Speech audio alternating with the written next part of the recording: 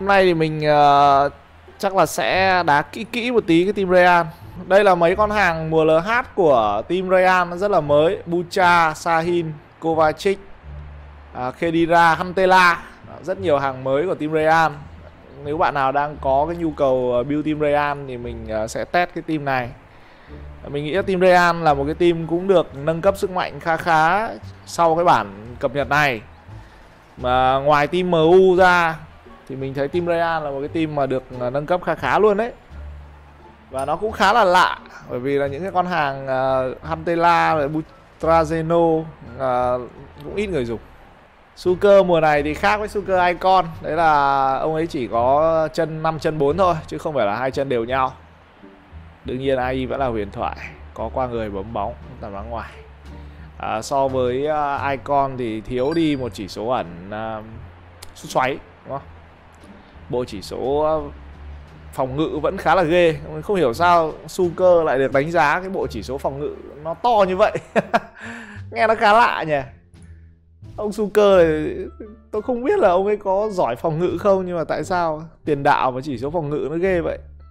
Sahin với bộ chỉ số cộng 6, ở mức thẻ cộng 6, được cái là lương khá rẻ, lương 15 khá là đẹp luôn. Kovacic cải thiện rất nhiều tốc độ, dê bóng mượt. Wow, cao 1m76 thôi nhưng mà nặng. Kovacic nặng tới 80 cân, khá đầm người, không phải đùa. Khedira hy vọng sẽ là con hàng kiểu quốc dân mới. Khi mà anh ấy có một bộ chỉ số cực kỳ đẹp. Book team Real, chạy 100, sút 100, truyền 104, dê bóng 106, thủ 109 và thể chất 114. Hơi buồn là Khedira không có chỉ số ẩn nào tử tế, ngoài chỉ số bệnh viện. Mọi thứ đều rất đẹp với tiền vệ người Đức. Mình sẽ test thử những cái con hàng mà các bạn ngày hôm nay các bạn hỏi mình khá là nhiều là đá có hay không, thì buổi tối mình cũng khá là nhanh tay mượn được một cái A cao mà nó có sẵn những cái con hàng đấy luôn. Thì đấy, test luôn cho các bạn xem. Ui, vãi đen vậy, xuống phong độ hết. Trận đầu tiên tại sao lại các chú lại biểu tình như này. Cannavaro. Ui, tốt. Trời, Cannavaro tắc bóng kìa, tắc rùa béo sấp mặt luôn. Hậu vệ có AI siêu sao. Mình nghĩ là bản này nó sẽ sự nâng cấp khá là đáng kể khi mà những cái ông hậu vệ có danh tiếng kiểu như là Cannavaro đá nó sẽ cháy hơn. Úi trời, Khedira tốt, cao to đẹp trai, đá hay nữa thì chất quá.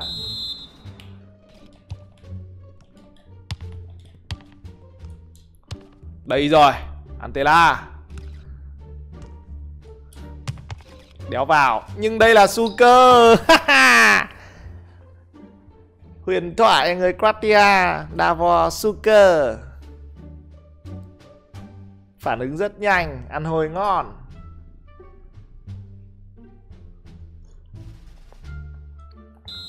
Những cái ngày tháng trước đây thì game nó gọi là nó ghi sai. Nó ghi sai, bây giờ nó ghi lại. Thì ghi như này chuẩn hơn các bạn. Nó ghi như thế này là chuẩn hơn, dịch lại như thế này chuẩn hơn. Chứ không phải là nó nâng cấp AI của cầu thủ đâu nhá. Nó chỉ là ghi lại thôi, dịch lại. Kaka tầm bao tỷ á? Kaka thì mình nghĩ tầm độ cứ 2 tỷ là người ta xả rồi. Dù sao đi nữa, giá cao quá mua icon đá chứ.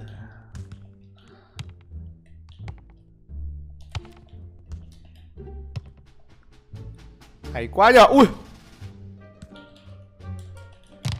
vẫn không được. Huntela có gì đấy hơi đuối trong những cái pha tăng tốc. Chạy chỗ thì rất hay, nhưng mà tăng tốc có vẻ không nhanh.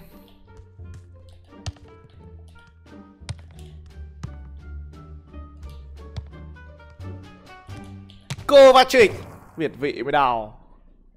Kovacic khá đầm người đấy.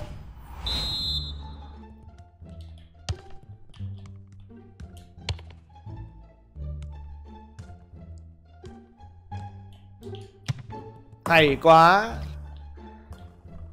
Những cái ngày Hungary còn ở Barcelona thì Ramos ăn hành của Hungary hơi nhiều. Nhưng mà kể từ sau đấy thì mình nghĩ Ramos tiến bộ. Anh ấy từ một cái hậu vệ cánh hàng top và rất giỏi tấn công. Dần dần convert trở thành một CB. Hình như cái người có công kéo Ramos về CB chính là Mourinho ấy nhỉ. Xem Huntela chạy bao nhiêu nào. 96. Sút 110 đấy. Thế nhưng mà anh ấy sút có vẻ là hơi kiểu ra chân nó hơi chậm. Animation của anh không nhanh. Khi ra hay mà các bạn nhìn, cao 1m89, nặng 90 cân, tốc độ lại nhanh nữa. Lương rẻ, lương 17, búp toàn team ngon. Quá là quốc dân luôn. Team Đức nhá, team Đức bản này được búp nhiều nhá. Team Real Madrid nhá, team Juve nhá. Trời, còn gì không ngon nữa hả các bạn. Cơ bản lỗi là đẹp trai. Dù sao nhìn Khedira nó cũng dễ mến hơn là Vieira các thứ đúng không các bạn. Đẹp trai nó có gì sai đâu.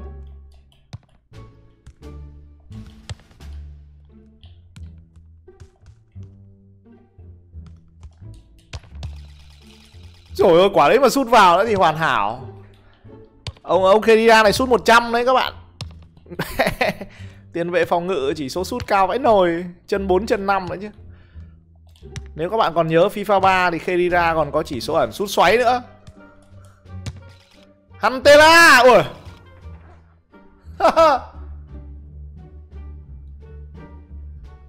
Thế thì cần gì phải chạy đến goal Huntela nhỉ?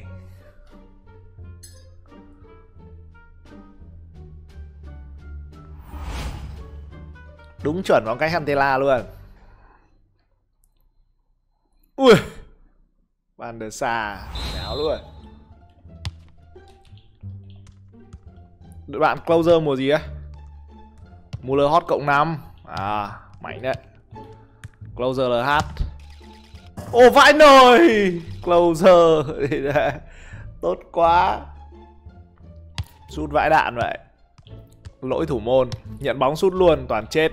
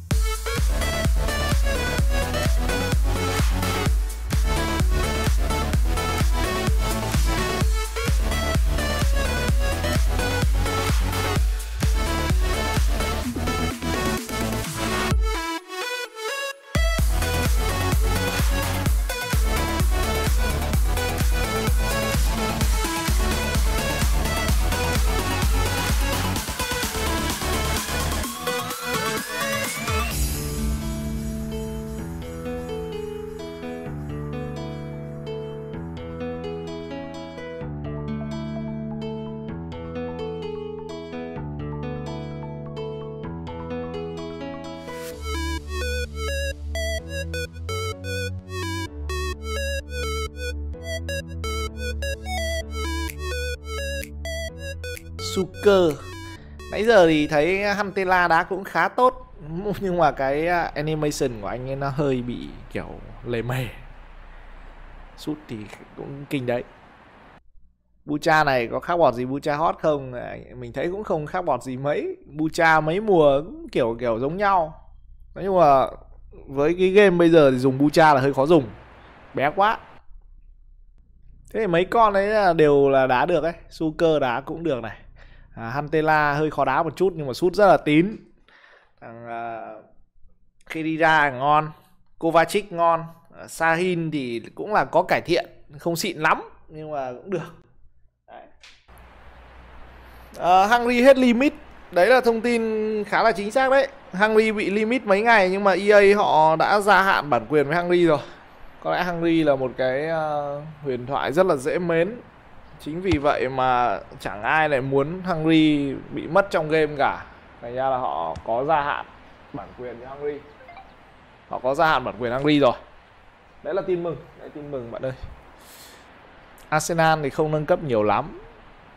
Cũng có thực ra Perty, Vera cũng đều là sự nâng cấp. Có Koscielny nâng cấp, có Luis nâng cấp, đúng không? Đấy, nhưng mà đội hình Arsenal này không nâng cấp nhiều lắm. Bởi vì một điều hơi buồn là đáng ra nếu mà Thierry Henry có thẻ LH thì sẽ rất ngon luôn. Bởi vì Henry hiện tại vẫn đang là người dẫn đầu danh sách ghi bàn của đội tuyển Pháp. Thế nhưng hơi đen là trong cái thời điểm mà thẻ mùa LH ra mắt thì Henry lại mất bản quyền, tức là hết bản quyền. Cho nên là Henry không có thẻ LH, mặc dù anh ấy lại là người ghi bàn nhiều nhất đội tuyển Pháp tính đến thời điểm này. Salah LH có hot không? Salah có bộ chỉ số về thể chất khá là tốt. Nói chung mùa LH này đa phần nó đều ngon hơn mùa cũ, chỉ có một số con nó không ngon thôi. Nhưng mà cái đấy hạn hữu các bạn. Ngay cả đến những cái con như Kolarov các thứ nó cũng ngon. Edin Dzeko, Arnautovic đều là hàng ngon hết. Sút quả gọn lỏn. Quả này thủ môn bị lỗi.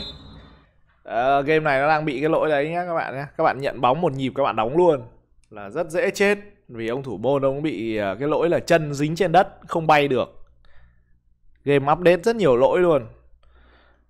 Lỗi phím không đổi được này. Rồi lỗi này, lỗi kia này. Lỗi thay đội hình không được này. Lỗi lương này. Ui xổ, lắm vãi. Gameplay có thay đổi nhá. Mình có cảm nhận điều đấy. Và rất nhiều những streamer, youtuber khác họ cũng có chung cái nhận định này. Thậm chí combo nút nó cũng thay đổi luôn đấy bạn. Anh nghĩ mùa LH có tăng lương như bên Hàn không? Thì tôi đang hỏi các bạn câu đấy đấy. Các bạn vào livestream và các bạn hỏi, thấy mình đang hỏi các bạn câu đấy đấy. Mình nghĩ là cá nhân mình nghĩ là có thể không tăng. Thật. Vì Hàn Quốc giờ cái server Hàn nó nát lắm rồi. Lý do vì sao cái server Hàn nó nát thì mình đã nói với các bạn cách đây mấy hôm. Tại sao lại như vậy? Có lẽ chúng ta cũng không nên đảo bới nhiều. Bởi vì đấy cũng là cái chuyện vĩ mô, cái chuyện tầm thế giới. Mình ngồi nói phét đây kiểu nghe nó hay hay thế thôi, nó cũng chưa chắc đã đúng. Phét nhiều quá lại được mấy ông anti vào bảo thẳng chả biết gì. Thực ra là cũng không biết gì thật. Nhưng mà chả lẽ ngồi livestream không nói gì. Cho nên là thôi mình lại bịa bịa ra, mình chém vài câu cho nó xôm mồm thế thôi. Còn các ông ngồi đi bắt lỗi thì chịu. Bình luận viên đài quốc gia người ta đôi khi người ta cũng lỗi mà.